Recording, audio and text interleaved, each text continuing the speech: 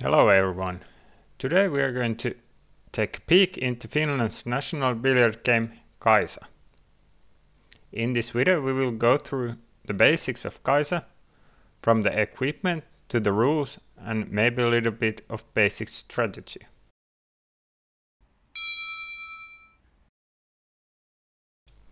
The table is a 10-footer, so it's a little bit bigger than a full-size pool table.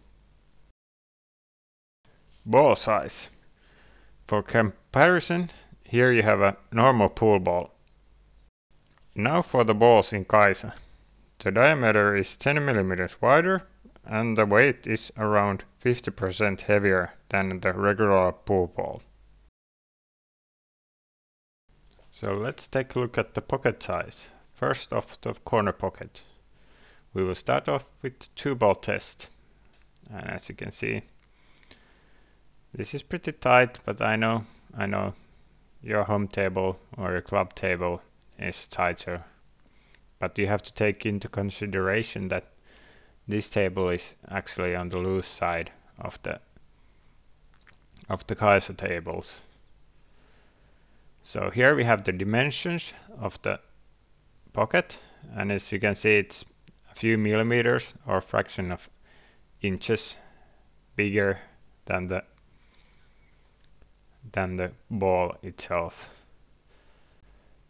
And here you have a photo of just one ball in the pocket. Here I am showing you an approximate of the steepest potting angle. My object ball is in middle of the short rail and around one ball off the cushion. In these kind of shots you want to be using hard to medium pace in order to force the object ball into the pocket. Center pockets. Here is a 2-ball test again, and as you might recognize, the opening is quite a bit bigger than the corner pocket. Here you have the dimensions. The pocket is 10 to 12 mm bigger than the ball. Steepest potting angle. Rule of the thumb is that the steepest game viable potting angle is 45 degrees. When you get close to the limit, you want to play the shot with slow to medium pace in order to give the ball every chance to drop in. The cues. Cues are normally a few inches longer than pool cues.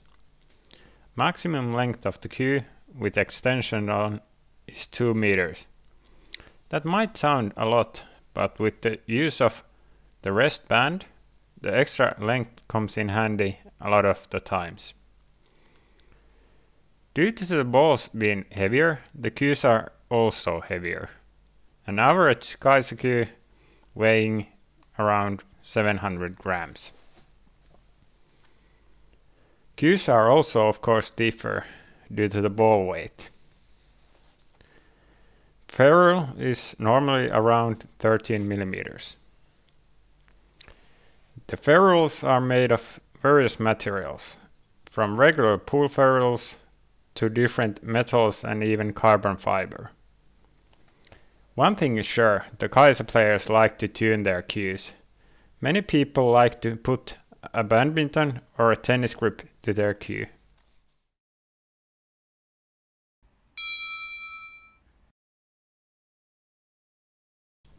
The game starts with a lag. One of the players or the referee counts 1, 2, 3. The winner of the lag can decide which cue ball he wants. The cue balls are clearly marked with 1 and 2, as you can see in the picture. Number 2 then places his cue ball anywhere on the lower half of the table. Only the restriction is that the yellow ball must be available for both corner pockets. Number 1 then places his cue ball in the kitchen area. Number 1 then starts the game and continues to shoot as long as he scores points.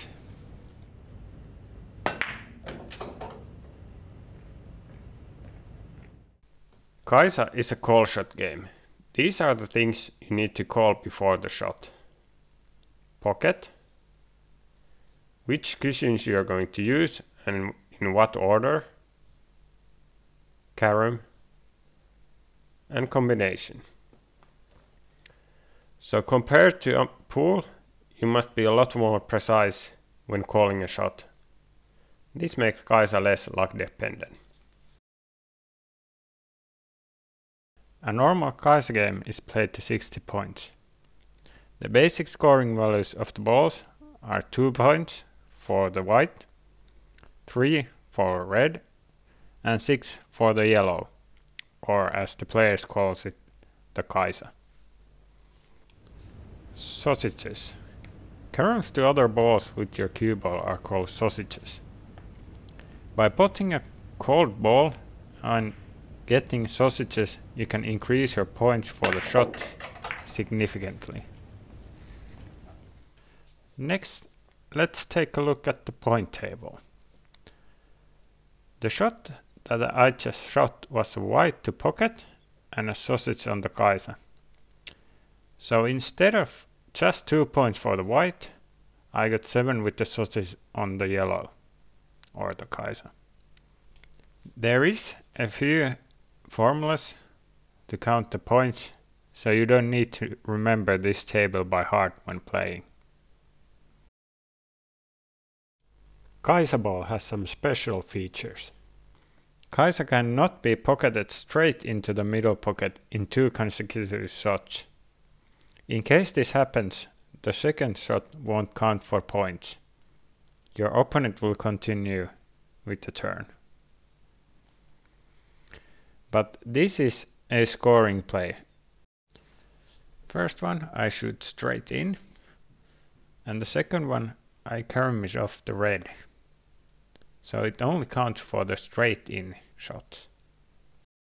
You can score more points by pocketing Kaisa from 1 or more cushions into the center. Cushion first with your cue ball counts also as a bank. By banking Kaisa and combining it with sausages, you can score really heavy. The theoretical maximum points on one shot is reach. By banking the Kaisa, getting all the sausages and all the sausage balls goes to the pocket. That shot would be worth 31 points. That's over 50% of the points needed to win a match. The highest scoring shot I have seen live is 24 points. Ball is in mangle if the ball is touching the cushion and it does not overlap the imaginary 90-degree line from the point of the jaw. When the ball is in mangle, it cannot be used for scoring plays. This ball is considered to be on. Pocketing this ball is still hard or close to impossible, depending on the table how it reacts to compressing the balls into the pocket. Ball position and spotting the balls. If a ball is spotted, it will be spotted immediately. Kaisa ball goes to the middle spot. The red balls will go to the head spot and the foot spot. If both spots are open, the head spot will be used first. For a shot to be legal, you need to shoot your cue ball forwards. You don't need to hit any other balls or any cushions. Falls. Cue ball scratches to a pocket or cue ball flies off the table. The result is loss of points according to the object ball you hit first on the shot. If no object ball was contacted during one of these fouls, result is -2. If an object ball flies off the table, it is not considered a foul. The ball will just be respotted and the play goes on normally. Push shot or touching balls with your body or clothing results a loss of turn. If a player gains advantage by doing these things, the balls will be spotted to their original positions. Shooting with ball in hand from the kitchen. Player must shoot out of the kitchen area. Object ball is on if over half of the ball is out. Scoring can be done normally to the corner pockets, but scoring to the center pocket can only be done if a cushion is involved. Cushion must be hit outside the kitchen area.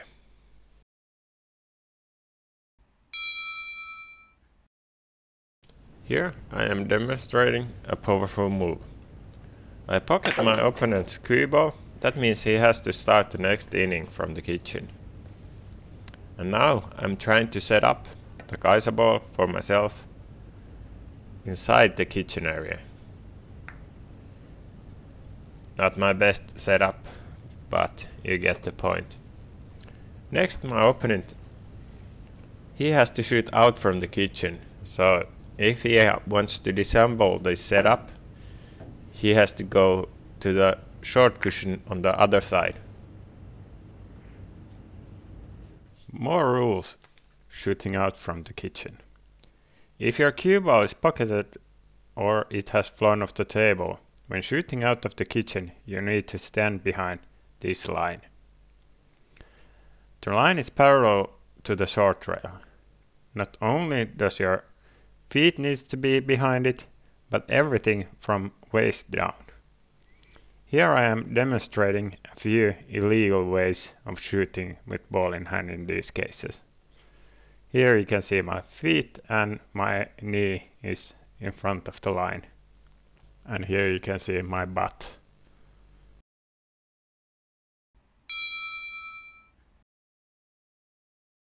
Tricks. For a shot to count for points, only one trick can be performed during the pot. Tricks are caroms and combinations. Here I'm going to show you a few examples of no scoring plays. In the first one I'm shooting a 3-ball combination, and this would result in a no scoring play. And in the second one I'm showing you a combination, which is only 2 balls, but the last ball will also carom off the one close to the pocket. The result is a non-scoring play.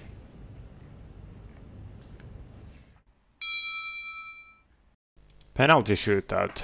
If the time runs out and the last 2 innings have been played, players will progress to penalty shootout. The shootout starts with a lag to determine who is going first. The shootout lasts for 5 innings, and each inning starts with the Kaisa in the middle spot and the player having ball in hand from the kitchen. Inning lasts as long as the player is able to score points. The first one to 60 wins the match. If the match is tied after 5 innings, players will play a sudden death shootout, where the first player to score wins the match. If you have any questions, feel free to put them in the comment area. I will do my best to answer all of them. If you want to see full matches with English commentary, I posted 2 of them with the third incoming in a week or 2. Link in the end screen and in the description. Special thanks to you for watching this video. If you liked the video, please consider subscribing and liking. It would help me out a lot. PVK for letting me film at their location. PVK is a private billiard club in Helsinki. More info about them in the description. Jarkko and Sani for playing the mini tournament with me. Roope for providing me with the missing photos. And of course the Big Blue Boys for giving me feedback on the video.